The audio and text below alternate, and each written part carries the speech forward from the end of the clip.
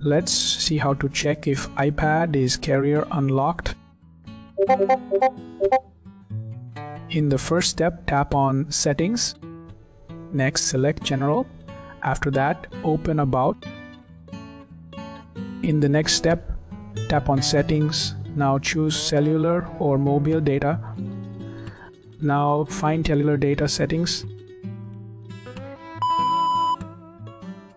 In the next step, take out the current SIM. Next, place a SIM from another provider. Now, observe the network signal. In the next step, tap on Settings. Later, open General. Next, go to About and check Carrier Lock. In the next step, try making a call using the new SIM. Next, see if the call goes through. Now, if the call does not work, the iPad might be locked. You are good to go.